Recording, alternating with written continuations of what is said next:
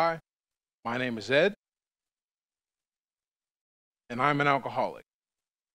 That went way better than I even rehearsed it on my own. I've been sober since December 23rd, 2013. Now, that's not the first time I realized I was an alcoholic, nor was it the first time I tried to do something about it. I started drinking when I was 17. My first crack at sobriety lasted almost 4 years from the age of 19 to 3. I tried again at 24. This time I made a dramatic show, dumping out all the booze that I had in my backpack that I had stashed in the kitchen cabinet, in my drawers, in the trunk of my car, just in case of emergency. Because no one follows the Boy Scout motto of always be prepared quite like an alcoholic. Over the next 4 years, the pattern would continue. I'd be sober for about 30 days or so, then wipe it out in a weekend of binge drinking. Now, it turns out this on again, off again, all or nothing pattern is not uncommon in people struggling with addiction. In fact, according to the National Recovery Survey, people who acquired 5 or more years of sobriety needed an average of 5 attempts before they were able to kick the habit good. Seems like relapse is part of recovery. But what I found most interesting about these numbers is that they're taken from a group of people who wanted to quit so badly that they were willing to keep trying even after the 5th failed attempt. In many cases, even after the 10th. My last temporary stint with sobriety lasted from June 4th, 2013 to December 22nd of 2013. And let me tell you something about the night of December 22nd. It is one I will never forget, if I could ever fully remember. According to witness accounts, went out, started drinking, got drunk, picked a bunch of people off, got thrown out of a bar, and wound up at a friend's house with no recollection of how I got there. The only thing I knew was that I drove. I got up the next day, went to an AA meeting, got back on the wagon. I've been a happy rider ever since.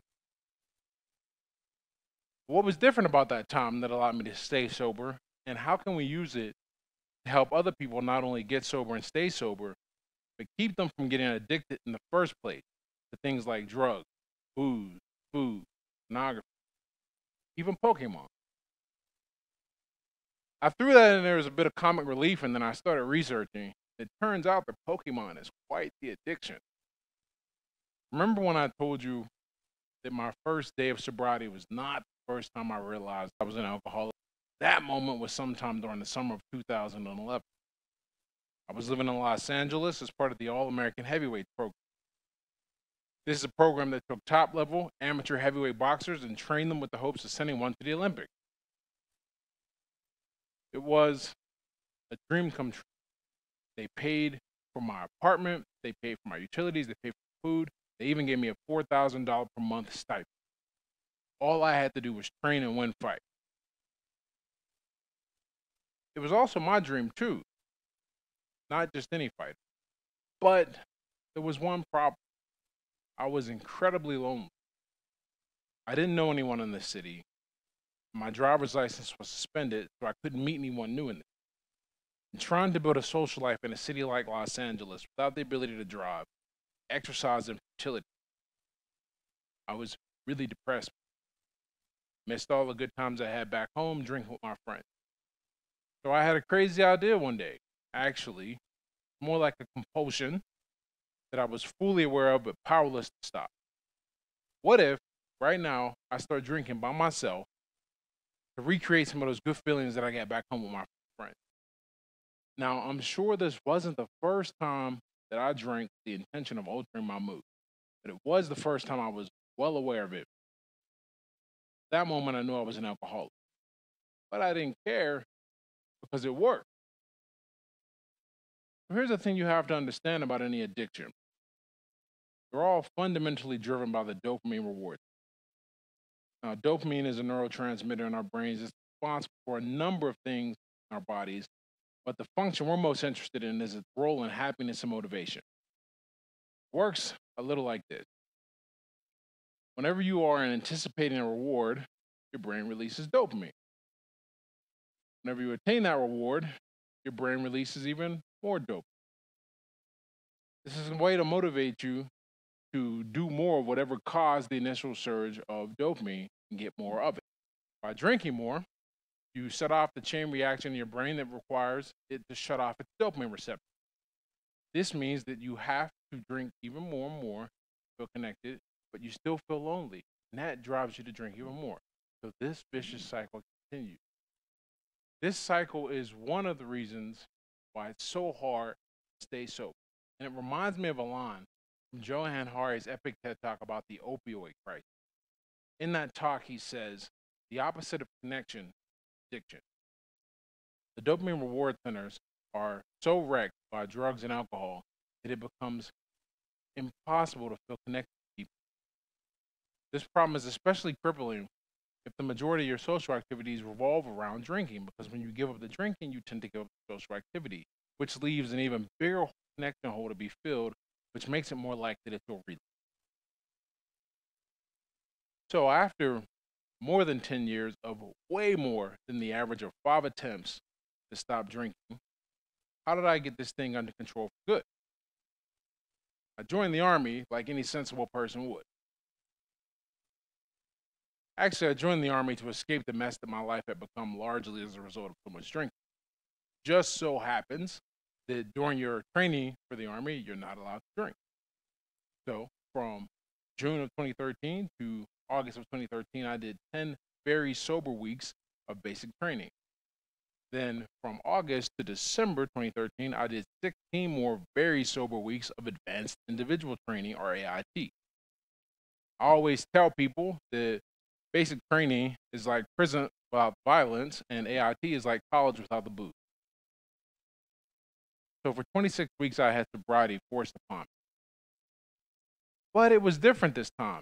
Not just because I was physically unable to drink, though that helped, but because I was meeting new people, gaining new skills, and building a new identity without alcohol in the background.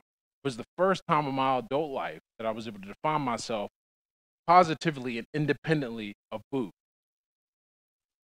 Now, we know how important identity is in resisting and recovering from any addiction. Dr. Hannah Pickard, a professor of philosophy and bioethics, posits a thought exercise we're going to run through it quickly. It'll only take a second. I want you to imagine that you're an addict. If you've never been one or difficult, I'll help. Take your worst junk food craving and 10x that craving.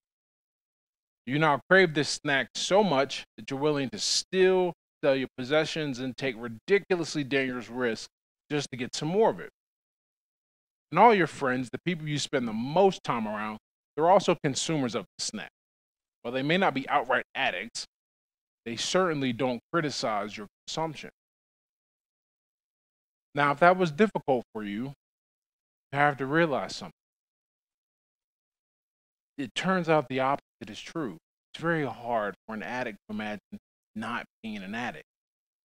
Dr. Pickard sums this up in tragic clarity. If you can't see yourself on the other side of the road from addiction to recovery, then a drug-free life represents an existential crisis. Or if you're not a drug addict, then what are you? After that last time I fell off the wagon, I immediately filled my life with activities that not only kept me away from my old environment, but allowed me to continue building this new identity and making new connections with people who didn't know me as a heavy drinker. Or if they did, they wanted to see me change. Now, I'm not saying that if someone has an addiction, that the only reason for it is because they're lonely or they don't know who they are. But given everything that we've learned from neurological studies, epidemiological research, and anecdotal accounts, then we know these play a significant role. And I'm not saying that the best way to deal with an addiction is to join the Army. That just so happened to be my path to discovering how important identity was in making big changes in your life. So, you or someone you know is struggling with addiction, just remember that it's not just because you're lonely and it's not just because they don't know who they are. Those are really good places to start directing your energy when it comes to solving this problem. by doing so, you may not just change a life, but also save one as well.